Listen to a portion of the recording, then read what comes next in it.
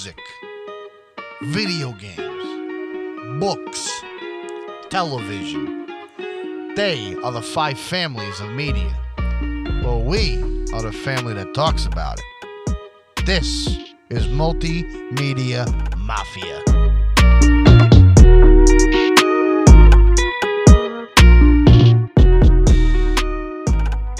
Good morning, good afternoon, good evening, good whatever time it is that you're now listening to Multimedia Mafia. We appreciate you listening, and tonight's episode is all about 90s R&B and rap. We're going to have a very interesting show because it's unlike two white people talking about rap. And, of course, Isaiah's shooting a look. Isaiah, you're not white. You're Puerto Rican. Yes, I am not white. So let's talk about rap. We don't have any black people in the booth, but we're going to talk about rap. That's and not forgive me now for fucking any of this up. You're going to fuck it all up. And mind you, that's not racism. That's just the way it is. Anyway. All right, go ahead. Tonight, like I said, we're talking about 90s rap and R&B specifically. Because the 90s is a magical time in rap music. Because 90s was the climax. Are you sure? It was the pinnacle of rap. What year were you born? Oh my God, here we go with Weren't the you born in like 98? I was born last year. Yeah, 98. So you really don't have... You really weren't there for much of the rap game in the 90s, bruh. No, I wasn't. I was there for probably not the best year. No, certainly not. But it's okay. He listened to it growing up. Like, Pac and Biggie were already dead by the time you even hit the scene. Right, but around the early 2000s, people were still bumping it. Yes, they were. They absolutely were. Okay, so let's talk a little bit about... Wait, what year was you born? I was born in 1990. What about you? 88.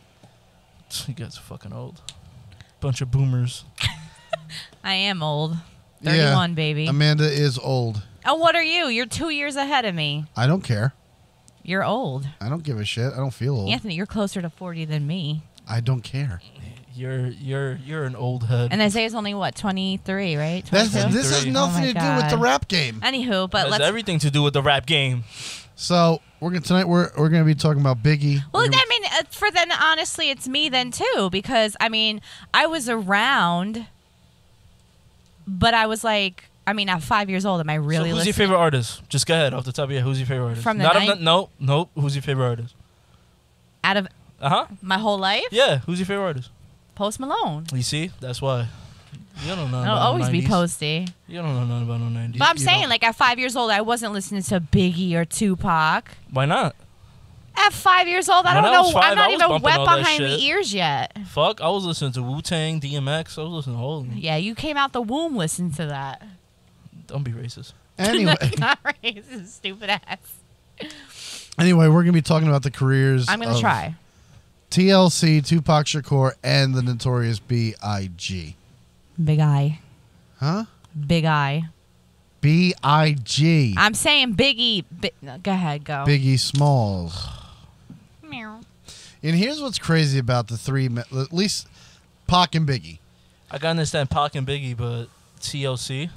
Well, Amanda had to choose something too, so this is what she wanted to talk about. TLC was a good band until Lisa Left Eye Lopez had to go take a Swanee. Whoa. I'm sorry, what? Whoa, dude. You honestly are going to start the episode saying that Lisa Left Eye Lopez took a Swanee, which, by the way, she didn't. She died in a car crash. I know. Didn't she like fly out the... Never mind. I don't want to be... Shout out to all the seatbelts out there. I don't want to be rude to her family. This is in no disrespect to Lopez's family. So. Shout out the Left Eye family. She died in 2002. So, Amanda, since you're already starting, let's talk about TLC. No. We don't have to start with me first. No, it's okay. No, I'd rather have one of you go first. It's okay. I must insist. Go ahead. No, it's okay. Can you name the members of TLC, Amanda? Can I name them? And everything? Go ahead. Lisa Left Eye Lopez, Rosanda Chili Thomas, and Tione T-Boz Watkins. Oh. I don't know if it's Tione or Tione. What were their greatest hits? Go ahead. Scrubs. Sing the Waterfalls. Chorus. Sing the hook. A scrub is a guy that thinks he's flying, also known as a bust down. Always talking about what he wants and just What was sits that on word? his broke ass. You missed a word. I probably did. But it is what it is. I'm white. Hey, yo. Sounds about white. I regret agreeing to do this episode. Anthony, correct me if I'm wrong. You're wrong. Damn. You used to sing Waterfalls all the time. No. Fun fact, yes, No, that I was your didn't. song. No, I didn't. No? No. Oh, my God. Ian. I wasn't a fan of TLC. No disrespect to TLC, but they just weren't a band that I liked. Who was your favorite women's group? I don't really have a favorite women's group. Bigos. What? Well, they were Mama. formed in 1991 in Atlanta, Georgia. Mm-hmm. Two of the members, Tion Watkins and Lisa Lopez, were originally part of a group called Second Nature with Crystal Jones. But the group's name was being an acronym for three of the girls' names. So due to conflicts with that member, Crystal, she left, and then it was just two members, which they had a self-titled album that came out in 91, Damian Dames, featured on a track for Damian Dames' 1991 self-titled album. Mm-hmm. So then in 1991, Rosanda Thomas was a backup dancer for Damian Dame, but she was chosen to be the third member of the group, and that's how then it became TLC, the whole entire band. But there's obviously T-Boz, Left Eye, and Chili, therefore naming it TLC, because Lisa, Tion, and Rosanda, obviously the first names are not going to be TLC. It'll be TLR. Are you really discussing this right now? Yes. As if nobody could catch the drift of where their name came Yeah, we from. got it. We understood. Everyone fucking knows. You wanted a background. I'm giving it to you. But everyone fucking knows where the goddamn All right, then I'm nicknames not are. gonna. Oh, Creep was one of their songs. Yep. I definitely regret approving this episode. Okay. I'm not gonna speak anymore. No, keep speaking. No, it's okay. You just keep going. So, like I was saying, Why was her name Left Eye? She only had one eye. I don't really know, to be honest with you. Why There's is just a nickname. Could be just a nickname. Well, she always walked around with a patch on her eye, right? Nope. No, she did not. I'm confusing her. No. Nope. Can somebody tell me what the hell was the Left Eye nickname for? It is a good question. No, it doesn't come up. I don't know. I'd have to Google it. I really don't. I want to know why she's named T-Boz. T-Boz? T-Boz. Let me see here. Hey, yo, these mugs are gorgeous. You could pick them up at greenarrowmedia.org. I'm blanking out right now. Mm-hmm. What does that say? TLC's 1994. It doesn't really tell you. She died she died on my birthday. She died Damn. April 25th, 2002. And then you agreed to talk to her today. I'm not talking to her. Talk about her today. Lisa renamed herself Left Eye because she was told that she had beautiful eyes, particularly the left one. How? She made herself sound crippled. What the fuck? What the fuck? How do you have one eye better than the other? Her left eye. That was a She good side. also wore glasses Uh-huh. that had a condom over her left eye. That was it. I knew she had not a patch, but she had And then something later over her on, eye. she had a black stripe painted under her left eye. Yes. TLC had 9 singles in the top 10 of the Billboard Hot 100 charts. Mm-hmm. And then they had 4 multi-platinum albums. Their second studio album, Crazy Sexy Cool, was released in 94, receiving the diamond certification from the RIAA, which is the Recording Industry Association of America. This is the only album by a female group to have received that diamond certification. Then their third album, Fan Mail, was released in 99. So I started picking up TLC, obviously, as I was getting a little older, 4 or 5 years old. I'm really not going to know who they are because I'm just playing with Barbie dolls and not really anything else. And TLC, I started to obviously watch TRL and all those MTV channels. And, in 99, I was 9 years old and I heard Scrubs and I I became a little bit of a fan. So, I mean, Turn up. TLC were music and fashion icons of the 90s, but were also known for promoting safe sex, anti-drug, and HIV/AIDS prevention messages throughout their music. The group also promoted the message of female empowerment in their song lyrics as well. Clue here, fun fact, not a fun fact because I don't think it was fun for her. In the late 1990s, T-Boz was actually battling sickle cell anemia. And she became a spokesperson for the Sickle Cell Disease Association of America. And then, unfortunately, on April 25th, 2002, the group, the singer of the group, Lisa Left Eye Lopez, died in a car crash while filming a documentary in Honduras. But they did continue on. They didn't stop what they were doing. They continued on to a 2-member group in 2005. 2007, they started making appearances again as guest performers for award shows, festivals, and concerts. They went on a little later into a couple more years down the line to North America tour with New Kids on the Block and Nelly. That actually doesn't sound like a really bad lineup. I'm not going to lie. And why are you staring at me like that? No, I'm listening to you. It's very interesting. Making it the first tour group did in 15 years. And then they did have another self-titled 5th studio album that came out in 2017, but I don't know any tracks off that album, and I don't even think it got anywhere, to be honest. And then that's really it. And then other than appearing on different, like shows here and there and music, VMAs and all that, you don't ever see them perform anymore, to my knowledge. I don't ever hear from them. I can't imagine the last time I listened or saw TLC like bumping something. I mean, it's crazy though. If you go onto their Spotify channel, they still have like how many monthly subscribers that listen to them every month? Well, yeah, they've etched their way into hip-hop history. You're not going to be able to take that spot, regardless of not whether the band is performing or if the members are living or not. What they did with those albums, the mega hits that they were, they've solidified their place in music history. It's the long and short, it's the long and short of that. That's it. Yeah, I like their music. They're not bad. TLC does bring, when I think of 90s music, R&B especially, I think of TLC. Obviously, there's a whole bunch of other artists out there, but they really paved the way. And I guess because, I don't want to sound sexist or anything like that, but because I'm a woman, and, female empowerment. No, nothing wrong with that. Scrubs is a great song. And that's all I have for TLC. Anybody have any questions that I can't answer? What does TLC stand for?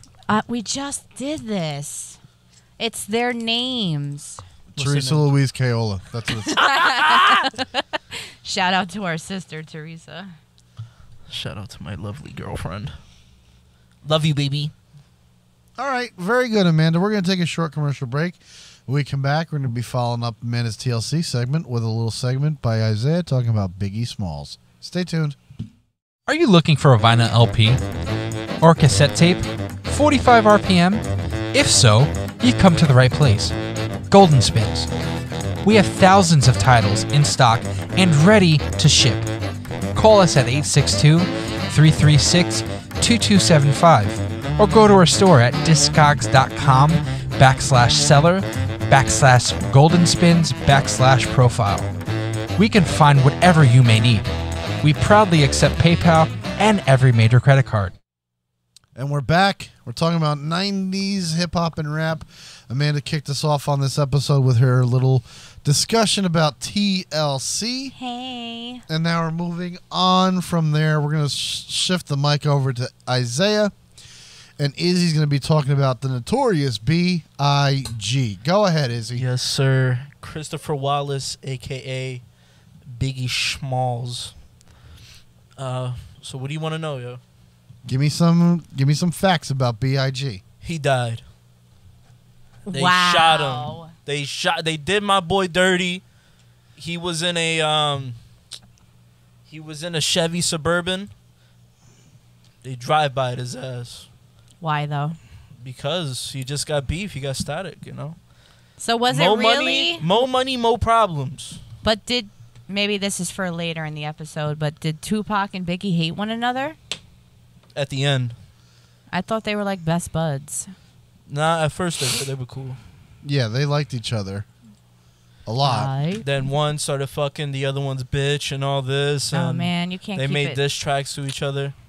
See, that's why girls be starting all the trouble. Here we go. That's not the right episode, the honey. Girls killed the best rappers known in this. That's in their the world. problem if they want to beef with one another over a vagina. That's their problem. Are you drunk? Keep the beef out of the music industry. Can you please clarify what you're talking about right now? How did a woman or women, multiple, doesn't matter, how did vagina come between Biggie and Pac? Because fucking Tupac was fucking his baby moms. Oh, that's foul, Pac. If Yeah. that's true. He was fucking his baby Is this moms. true? He released the track. That's why I fucked your bitch, you fat motherfucker. You are you talking about Faith Evans, Fuck Yeah. that bitch in a click you claim. which is the song "Hit 'Em Up"? Hit 'em Wow, up. for real? Yup. That's horrible. And then they went at each other's neck. Now they both dead. You see what happens? You see what happens? Anyways, Biggie Smalls, So what the got you greatest into rapper Biggie? to this date. He released about well, his career was short. It was like what, like 4 years, 5 years or something. Something to that effect. Yeah. Yeah, 3 to 5 years. He released like 3 albums, 4 albums. Something. Biggie Smalls, while alive, released 2 after he was killed. He didn't pass away. Yep. And His posthumous albums included "Born Again" and then duets "The Final Chapter" in 2005. he Then- released "Ready to Die," "Life After Death," Yep. and I don't know the other one he released. "Born Again." Born Again. But that's when he was alive, or that was a. No, he was dead by then. All right, yeah. So his catalog isn't that big, but that's to his early death to blame, So why did you get into him? because he's the greatest rapper of all time. Why aren't you into him? I'm just not a fan. Why Like not? there's only like I can't even say there's one song that I like. I just not a fan. Well, His music doesn't that's why get your me. That's why your favorite artist is Post Malone. Okay. But Post Malone has songs about feelings. Uh-huh. Has songs about yes. This he guy does. has songs And Biggie about Smalls feelings. doesn't. No, to me he doesn't. But what does he rap about? Are you out of your fucking mind? Everything he rapped. He made a legit song about how to sell drugs, beginning to end. The 10 Crack Commandments. Yeah. That one song, you could hold down a whole block. Oh Just my selling God. drugs, be a kingpin. Off of listening to that one song, he gives you the I instructions. wonder how many. And that's it. You could build a career, an illegal career, off of that one song. Even all right. Let's put that song aside. What about the song "Suicidal Thoughts"? Suicidal Thoughts is big feelings. He's on the phone. All right, with, so I take that back because again he's on I the don't. phone with I don't- with I don't Puff listen- Daddy. He's Yeah. on the phone with Puff Daddy, and he's telling Puff Daddy like the depression he has, and how he's like, "Fuck it, I'm gonna just end myself." And that is Puffy's deep. trying to calm him down on the other end, and it ultimately, the end of the song, he pops himself. Mhm. But not really, but in the song, theoretically. So I didn't give him a chance. So I'll take it back that he just doesn't. He's just not a flavor. But I he's like. always been a guy that like he kind of foreshadowed his death. He talked about dying a lot and not giving a fuck. So he kind of Well, you think he knew he was gonna die? he had an album Ready to Die. like his first album was called "Ready to Die." Ready to Die. Okay. The guy was just nuts. I don't, but he brought that real that nobody, well, not any other artist would dare to do. Suicidal Thoughts was like a dark track. Mm-hmm. Like too dark that I don't think any rapper would put out a track like that. Like, damn. Yeah, I mean, when you put aside like his big, like super duper hits, like "Hypnotize" or Juicy. Juicy, which are like, party songs type of thing. bullshit and party and bullshit and party. You come to shit like Suicidal Thoughts, 10 Crack Commandments, Who Shot You, Mo Money, Mo Problems. Was Who Shot That's the Ya? only song I know. I think Who Shot You was beef to. Wasn't that? Nah, that wasn't a track to Tupac, was it? I'm not sure if that was. I mean, I don't think so. I could be wrong. It's been a minute since I've listened to it. So I guess for you, it'll always be Biggie over Tupac. Of course, there's no. Why don't you like There's Tupac? no challenge to that because Tupac, he was more like he's more like a mainstream, and It's he gonna be a was- field day with you and Dad one day because Dad is all Tupac. See, because Tupac is too soft for me. That's what it is. Oh, he's too soft? He's I'll, too soft. I'll give me a chance to retort when I start talking about Pac. Don't get your nipples in a twist. But Tupac wasn't it. You know, I like some of his tracks. Ambition. My ambitions as a rider. But he was more like West Coast.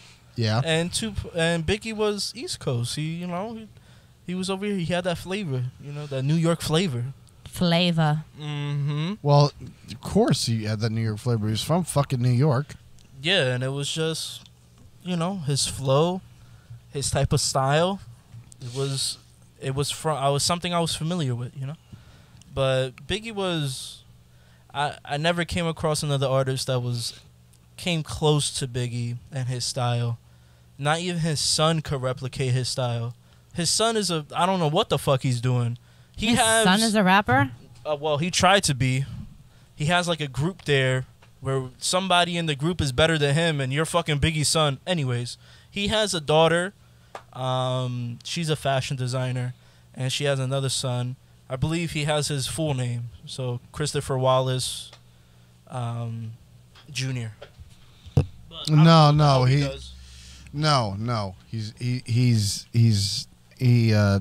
doesn't. It's not Christopher Wallace Jr.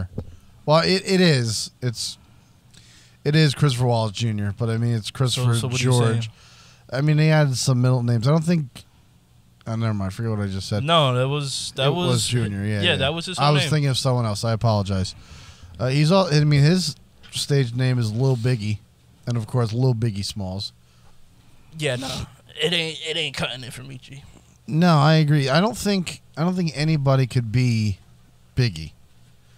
The way he was able to flip a line and to carry the last bit of like the sentence into the next line so easily, it was incredible. Because a lot of people kind of, especially think this is the mid 90s or the early 90s when it comes to rap, you know, a lot of people rap that kind of A, B, C, D kind of style. Yeah. You know, where they rhyme this, rhyme that, and then the last two lines will rhyme one another. Right. And he didn't do that. He had a flow, he told a story, and as a line was ending, it was also beginning the next line of the verse. Right. A very complicated style. If I could think of But one... it came so naturally. Now, it was so naturally, like he would tell you a story, but the story wouldn't be like choppy or anything like that because he had to make everything rhyme. It just came out so smoothly where you thought he was just telling you a story, but it all rhymes together. There's a beat over it, and there you go. You have a fucking golden track. He did it many times. Give Me the Loot was a story about him and a buddy. He came back from jail. They had some guns, and they was like, fuck it, we're going to go rob some people. Mhm. And at the end, he goes through this whole journey of how he's going to rob this bitch, and he robbed this dude, Oh my and the God. cops came, and he got into a shootout with them. I'm not going back to jail, blah, blah, blah, shot a cop. Warning. Who was calling him? Somebody was calling him, saying that they were just at the dice game, and they overheard that some people were going to come to his house and rob him. Mhm. But this whole track is him on the phone saying, you know, getting the message that some people are going to come to a spot, and he's describing, you know, how it's going to be a murder scene if they come to his house. That, you know, they're going to kick in the door, I got C4, I got dogs, you know, like oh my I God. fuck them up, I dare them, this and that. He's just living a life of violence. Yeah. Or lived a life of violence. And then he ends the song rhyming, hold on, I hear somebody coming. And then the song skips to audio of two dudes coming to the door, you know, saying, yo, I hear something. And then end up being shot by Biggie. But it's just a masterpiece. It's a masterpiece one after the other. Ready to Die is the best album to start with, so that way you get a good feel of how Biggie is. I don't disagree with that. I think you're 100% right. And it pisses me off when you really sit there and think that he was alive for 24 years. That's it. He etched his name in hip-hop history and is probably one of the greatest rappers of all time. I mean, he is considered one of the greatest rappers of all time. And when it comes down to who's bigger or who's better, Pac or Biggie, there's always that fight for the top spot. And it's like he did that in 24 years. And mind you, he wasn't rapping much as as an early youth. No, if Biggie had more years to his career, for me, it would be, without a doubt, it would clean up the whole battle between Tupac and Biggie. But since he only has 3-4 years in his career, it's kind of fucked up to put them together. But I'm not too sure how long Tupac's career was, because he was unfortunately killed too in a drive-by. Same age. Tupac was 25 when he died. So 25, 24.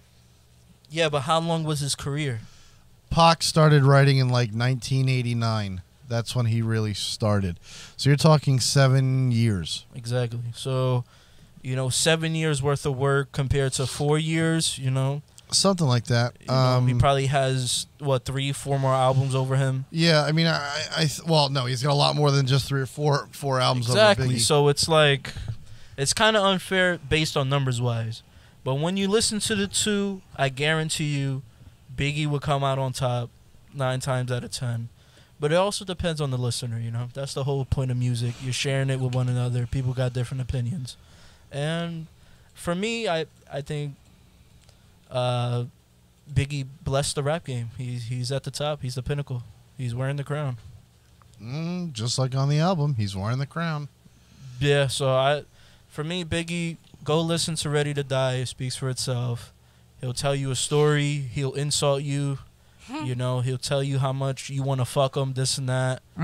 Yeah, One More Chance. That was a freaky song. Who Shot Ya? He just hated somebody. I don't know who the fuck he was talking about, but he hated that motherfucker on Who Shot Ya. Oh my God, that shit was terrible. I think it was about Tupac. I'm not too sure. Maybe it's a coincidence. I'm not too sure. There is a lyric off of the one song, Me and My Bitch, that always made me look at Biggie a little suspect. Oh, you look so good, I suck your daddy's dick. Yeah. You look so good, I suck on your daddy's dick. I'm a little like, what? Yeah, but if you think about it, it's like, yo, how bad could that chick be? That chick must be like... That's a bad bitch. So you bad would as suck fuck. her dad's dick. If she's bad as hell, he's saying, like, yo, this chick is so bad, like, I'll suck on her daddy's dick. Like, it just... Why? Would it make you think that, damn, that chick must be hot? Like... Well, yeah, I get why he's saying it. But Well, it's just a he little said it what the because fuck? he said it because She look good. Her dad must look good. So no, he said it because it's a callback to a Richard Pryor joke. Richard Pryor on his one album Wino and Junkie, he said, "This bitch was fine, pops. I ain't lying. This bitch was so fine, I wanted to suck her daddy's dick. Shit, is that fine enough for your ass?" So it's a callback to a Richard Pryor joke. But the whole idea made me go, I'm sorry, what did I just hear? Can we rewind that? You just have to pause and say, what? Yeah, I literally had to go, what? Hold on. What are you doing? Let's look up his most well-known lines. he also had a way of making you want to say the next line, say the next.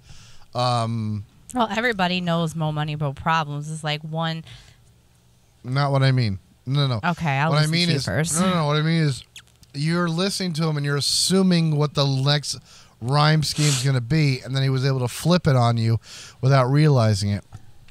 Take the song Big Papa, right? Mm-hmm. About 3/4 of the way in, he's talking about leaving the club with the girl, and the line goes, so we can steam on the way to the telly, go fill my belly, a T-bone steaks, cheese, eggs, and Welch's grape.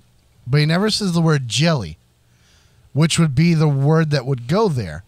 And so he goes, a T-bone steak, cheese, eggs, and Welch's grape. Conversate for a few, cause in a few we gonna do what we came to do. Ain't that right, boo? True.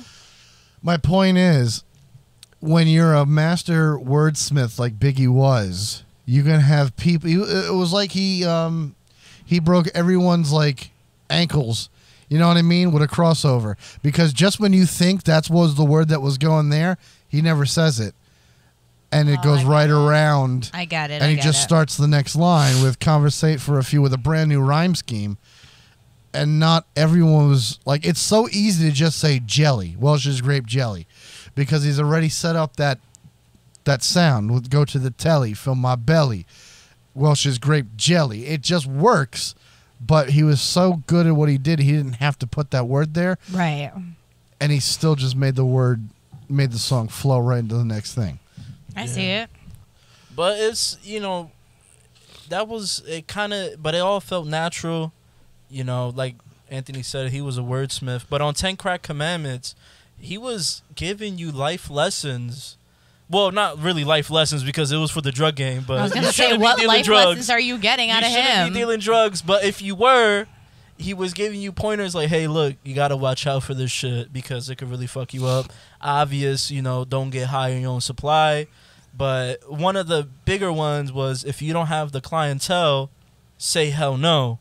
So whoever's supplying you the drugs, say, yo, I need you to push this for me.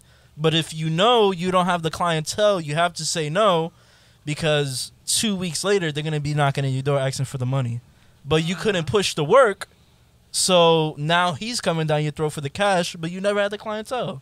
So he would give you pointers on, some life lessons, I guess. Some pointers if you was a drug dealer you got to stay away from. Let's just talk about the 10 Crack Commandments. What are the 10 Crack Commandments? Well, here they go. Never let no one know how much dough you hold.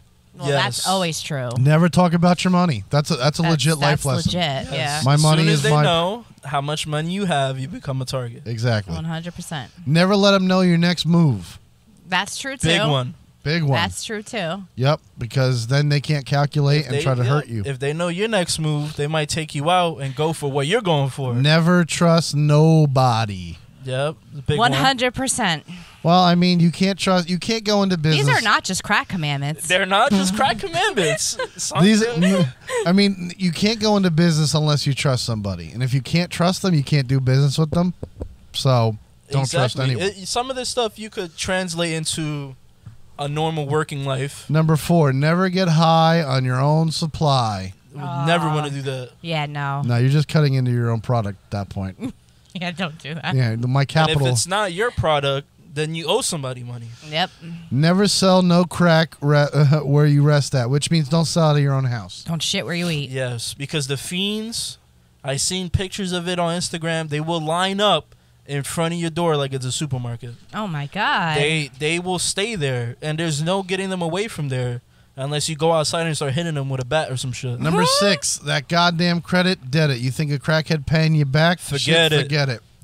Crackheads don't pay you back, so don't give them free samples. Yes. Or don't say, I got you next time. Some dealers make a big mistake selling in the hood and thinking that a crackhead is going to come back and pay them. But it's just a never-ending credit. You owe me 20, you owe me 50. They pay you back 30. Then they try to get more credit. They don't pay back at all. Yeah. Yeah, they just run off with your shit. Somebody else will sell them something. Number 7, keep your family and business completely separated. Well, duh. But that could translate into a normal working life too. Some shit are just you Business can't and involve the pleasure. family. Family needs to stay out. Never keep no weight on you. Yep. Leave it at your house. Leave it somewhere.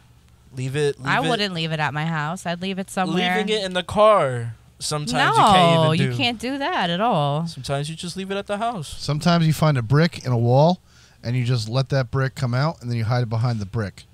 Thanks, Anthony. You could do that, or you could pay somebody to hold it. That's also a lot good of answer. drug dealers did that too. They would say, "Hey, look, you want a little cash, whatever it is. You don't know me, I don't know you. Strictly business. Hold this. If you ain't getting bagged, stay the fuck from the police.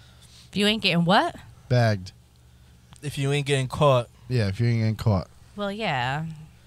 Yeah, exactly. don't So fuck with them. Just because some of these DEA officers, they will play it like, "Oh no, we cool. Like we just came to hang out, whatever it is. I scratch your back, you scratch my back, and It's never like that. I'll let you know who's dealing on your block, and you let me know who your supplier is and shit like that, and then we'll figure something out." But you should never talk with never ever. Consignment strictly for live men, not for freshmen. Nah, I don't know what that is. I think what he was trying to say with that line is strictly for live men. Now it's let's see. Oh, it's in the sort of fashion a street chemist would trust, with trusted connections, though standing firmly on his ground, which means you want to get in this line of business, you better be serious about it and not just kind of be like, I can do anything like this. I'm so excited to be a crack dealer. Oh, this is just a side gig. I'm so excited to be a crack dealer. Why'd you say You got to be full time. You got to take it serious. Oh, yeah. Yeah. So I think that you can literally translate some of these 10 crack commandments. That was the whole 10? That was the whole 10, yeah. Look at that. You could definitely translate some of these. I feel into, smarter. like- I never listened to a Tupac track where he was telling me, how to be not productive. You about to made learn. me smarter. You about to learn then? Never did that. Never. You about to learn then? We're going to take a short commercial He break. gonna And school you I'm going to today. school you in Tupac. We'll be back. Green Arrow Media has partnered up with StepUpWellness.com. Are you looking for a program to help support a healthy lifestyle? It's never too late for a healthy change, believe me. Today is your lucky day. Check out StepUpWellness.com. It has over 500 different products to choose from, all with your health in mind. They have supplements and vitamins, protein bars and shakes and powders and drinks. Anything that's going to go into your body to make you feel better and live better, StepUpWellness.com has it. If you're in the market for online health, wellness, and fitness products, then look no further. Go to StepUpWellness.com today. And we're back on Multimedia Mafia. This is our episode about 90s rap and R&B. I'm the Don at the desk, Anthony. Tonight in the booth, I got Amanda with me, and I got Izzy with me. We were just talking about Biggie Smalls. And now it's my turn. Now, I promised you, Izzy, I'd school you a little bit because you said you never learned anything from Tupac. Never did.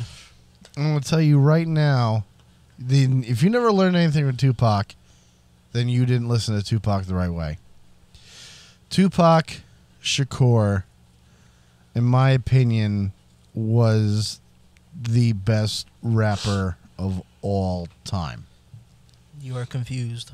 I am not confused. See, Biggie's amazing. I'm not going to take anything away from Biggie Smalls. But Biggie had the rap game, he had the crack game, he had his family, and that was all he rapped about. Tupac rapped about other things much bigger than just himself. Like, if Biggie was rapping about New York, Tupac was rapping about the United States as a whole. He had an interview when he was like 17 years old, and he was asking then questions that we're still asking ourselves now. Why didn't I learn about like taxes in high school? Hold on. This was the same Tupac, 17 years old, saying that he loves and respects women, and then flash forward 5 years, probably 4 years, 3 years. talking about we don't love them hoes, fuck them bitches. On camera, spitting at people. Every single, diabolical. Don't. You can't even. Like, come on, man. Every rapper has a song where they call someone a bitch. Everyone does. No, this wasn't a song. This was I don't know, a street interview or some shit. Talking about fuck them bitches, we don't love them hoes. See, that's the thing with Pac. He was the first one to grab the mic and say something, but he always had something to say. So shit, I guess so. Okay, let me just throw some tracks your way because you said throw them my way. You never I'm gonna heard pop open the lyrics. So, all right, the first one I'm gonna throw is a song called "How Do You Want It" featuring KC and JoJo. Do you know that song? How do you want it? You need? Yeah. That was his final single while he was still alive. That song is one of the best. He has one of the best flows in that song. Excuse me. It's that song is hysterical, and it's all about how do you want to fuck. I mean, you can sit there and make any argument about Tupac saying we don't love the bitches. They all did. Every rapper out there loves the bitches. Right. And I'm paraphrasing here. But yes, they all do love the bitches. And this song is all about finding a bad bitch. If Biggie was willing to suck a girl's dad's dick, Pac wasn't about that shit. But Pac was talking about how the fuck do you want to do this? Let's fuck. Let's get this on. I'm a simple man. Play with the passport. A lot of liquor. Just like Aladdin, bitch. Get anything you ask for. Yeah. He talks about a lot of liquor. He does. A lot of clubbing and all this. I mean, but it's just this song. But this just seems like a song for the club goers, you know. Okay. All right. I'll pass that one off then. What about the song "Dear Mama"? That's a good song. Dear Mama. That song I actually like because he's talking about his upbringing and how it was for him growing up, you know, only having coins, you know, to go food shopping with. He was you know, that track I like that. I like that track. What about "Changes"? Changes? Yep. He talks about real life shit. Yeah, I don't think. I mean, I could be. I haven't listened to all of Biggie's discography, or every song. But Tupac. I see no changes.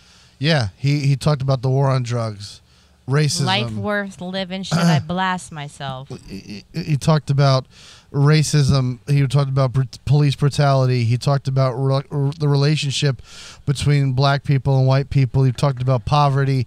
He talked about the cycle of violence in black culture and how it's hard to escape the inner city or the ghetto. I don't remember any songs like Biggie attacking that shit all at once. But it's him as an artist, how he puts out his work. If he's more of a woke type of rapper and he wants to rap about how hard is it being a black teen in this era, he could very well do that. But it's how his delivery and how he was bringing that message out. You know, Biggie was saying, you know what, I'm going to talk about my depression and say how bad or the feeling that's, you know, gnawing at me that I want to kill myself. And he puts out a track, Suicidal Thoughts, and boom, he executes it to perfection. Now, if Tupac is doing that, I heard Changes. I don't like the beat. For me, I don't like the flow. I love what he's talking about, but the delivery of it could have been better. Then I'll take that one off the table, and then you have "How Long Will They Mourn Me" featuring Thug Life and Nate Dogg. Again, the same idea of just like Dear Mama was a good track though. Yeah, Dear Mama was a great track, absolutely. But then you have "How Long Will They Mourn Me," which is all about, you know, if I died tomorrow. You know, Pac had this thing where he was always thinking ahead, and he would think about, you know, if I die, if something happens to me, how would this play out? How would the rest of life happen? How would people take that? And he wrote songs like that. Life Goes On, How Long They Mourn Me, God Bless the Dead, Me Against the World. All of these songs pinning him in the worst situations. And Biggie did write suicidal thoughts. I'm not taking that away from him.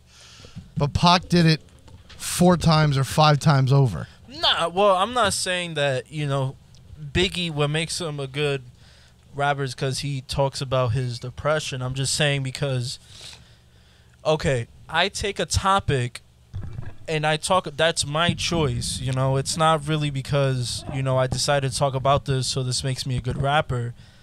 I take this topic, now how am I going to deliver it? Mm-hmm. Put it in your ears, because that's what makes an artist an artist. If you're really just going on the mic talking about nothing, then, then you're just one of these hip-hop artists. I wouldn't call you really an artist or a rapper or anything like that. You're just a hip-hop guy. That's it. Sure. But if you're, somebody like Biggie or Tupac would take this topic and say, you know what? Tupac says, I should talk about this because people need to know how it was for me growing up.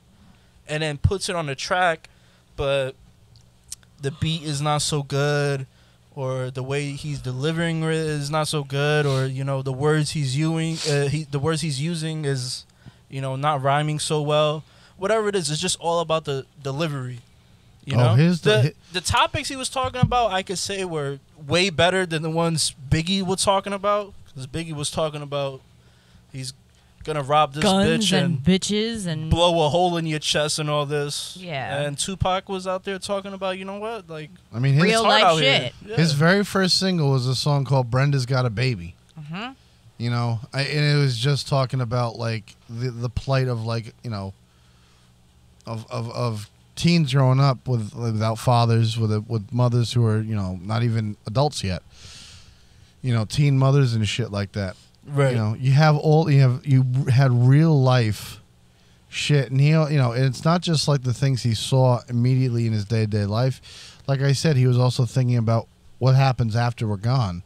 I wonder if Heaven's Got a Ghetto Gospel, right, stuff like that. Some of the things he's talking about are pretty good, and they're impressive, which is one of the reasons like people like Kendrick Lamar I would never like, because he had good topics. Nobody pay for me. But the way he's delivering it is terrible. Like, I don't like his voice. His beat selection is off. It's just not for me. But what he talks about, I could agree with. Same thing with J. Cole, but I like J. Cole. Like J. Cole. You don't like J. Cole? No, but I only like one song from him. But do you like the messages he's delivering? He's though? got real shit. He talks about real He shit. I talks just about don't real like shit. how he raps. Exactly. So not everybody's gonna like how you're bringing it to the table, but it's you got good intentions, or the story you're talking about is real, and it's something that people should hear.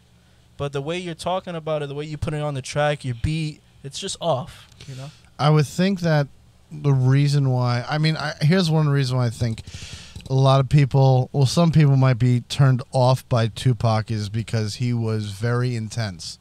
I was to say he's very aggressive. He's very aggressive, and I think the reason he was so aggressive was because he was someone who had something to say. Yeah, it's like you're so excited to get these thoughts off your chest, and like when you start going, you don't stop because you honestly don't know when you're going to have the next opportunity to say more.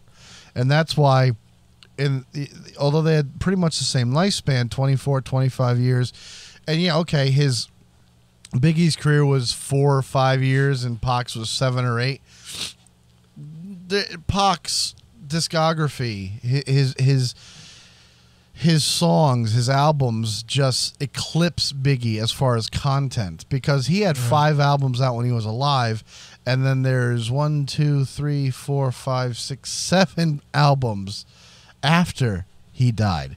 Like Pac put out That's more because albums. Tupac's not dead. He's living in Cuba with Michael Jackson I don't think so. and Elvis. I don't think so. They died in similar ways.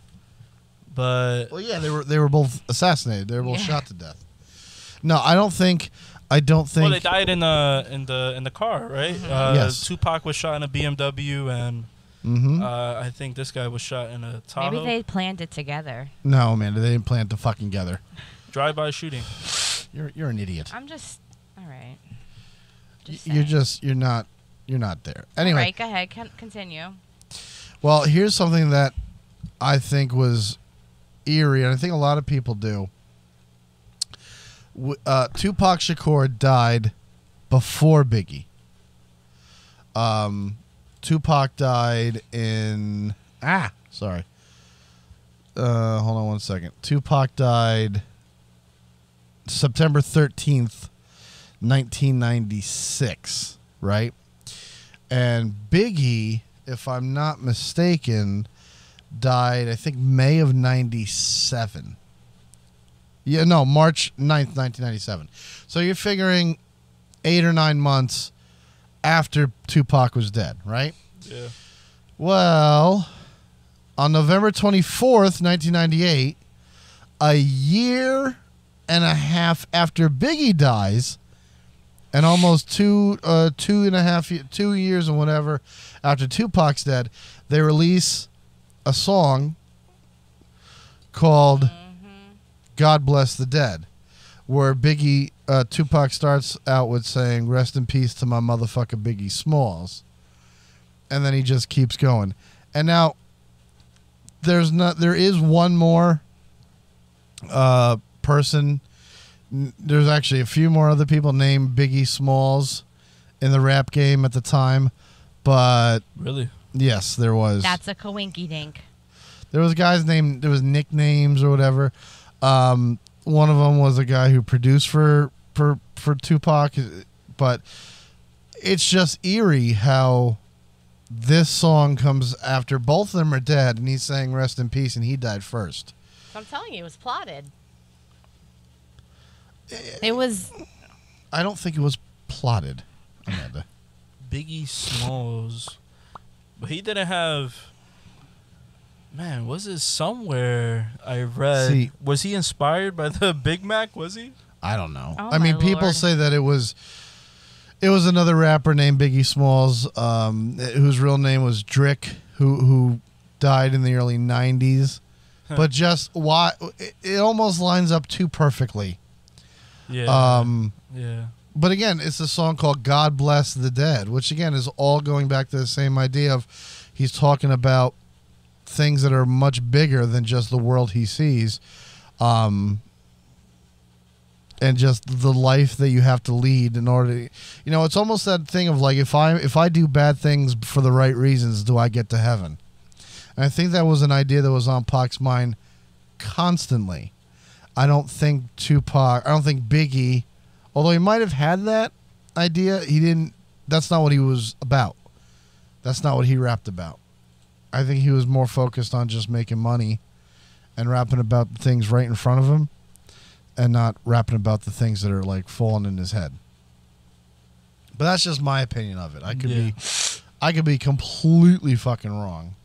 But I think when it comes down to it, based on what I know, I mean, you don't even have to Google this. Fucking Tupac's discography is fucking immense. Well, compared to the 4 albums. He had more time. Yeah, but he only had three more years, and he's done 5 or 6 times the amount. Okay. No, I could hear you. But And that's he wrote just a book. The quantity of his work, was which one of those. I could tell you all of the Biggie albums were good. All of them were good. All of them had hitters on them. Mm-hmm. He made history with all of those tracks. Mm-hmm. Mostly all of those tracks. I can name a few songs off of my head that I like of Tupac, but I can't say, well, I could listen to this album all day. But Biggie, I could probably listen to all 3, no problem, But like I said, he had more time. Imagine the work that Biggie could have did if he had a little bit more time. No, I understand that. You're not wrong. I mean, there's not every... I can't say that I've listened to every single Tupac album from track, first one to last track. He just didn't have enough time, Imagine, he could have been talking about those more bigger picture subjects like, growing up as a black teen or being a minority and stuff like that, how he probably could have talked about that, but he probably talked about, what was more familiar with him growing up, selling crack, being a gang member or whatever it is. A gangbanger. Fucking this chick, that other chick. But he just, with the time you have, 3 years in his career, and plus he was having the time of his fucking life. He blew up so quick in those 3 years, and he was on top of the rap game, and unfortunately ended for him. Well, he used to read Word Up magazine. Okay, I hate you, Salt Amanda. and Pepper. Okay. Shut up. I'm gonna shut up. If you got a bump, there's one album I know. I mean, there's several. Obviously, everyone's opinion is different. But if you were to bump one Tupac album front to back, right, that would, in my opinion, the album is All Eyes on Me. I'll check it out. And that is a 2-disc. It's a double album. And the songs off. I mean, it starts off with Ambitions as a Rider, which is right there, coming at your fucking neck. My ambitions as a rock. And then you go into All About You, Scandalous, Got My Mind Made Up, How Do You Want It, Two of America's Most Wanted. Two of America's Most Wanted is a fucking banger of a track. Right. Hearts, No More Pain, Hearts of Men. Life Goes On, again, all about death. Only God Can Judge Me, Trading War Stories. Then you have a remix of California That You Love, and I Ain't Mad At You. And that's just the first disc. Right. The second half of this album is Can't See Me, Shorty Wanna Be a Thug, Wonder Why They Call You Bitch. Like, there's so many great fucking bangers on this album, and this is one Tupac album I know I'm like, that's playing now? Crank it the fuck up and let it go. And that was the last album he put out while he was still alive. Right. And then, there's so many theories about Pac still being alive. He's in Cuba. That's one of them. And it's, the next album that came out was... I feel like at that point in his career that I don't think Tupac had, he had too much of a big mouth. Pretty sure if he's still alive, he'll come out and flex by now. Yeah, them niggas couldn't kill me. I'm still out here. I agree 100% with you. 100%. On his tracks, he was calling out politicians too. Don't sit there and tell me for a second that Tupac was able to keep his mouth shut during the last 4 years with Donald Trump in office. No, he was. Whether you're for Trump or against Trump, Tupac would have had something to say about it. Nah, he would have been. He would have been out here. He would have said something. But the idea where Tupac's still alive, 7 or 6 albums after he died. But the weird thing is, after his death, he changed his name to, he was supposed to change his name to Machiavelli. And the album came out, it was called The Don Columinati, The 7-Day Theory. And on the cover is a picture of Tupac hanging from a cross like Jesus. Yeah. So the idea is, he's back. He didn't really die. And he's, risen. He was killed and then he's come back. And now, that's, he's someone new. And of course, it's not the case. It isn't. But then you had another album to come out, which was Are You Still Down?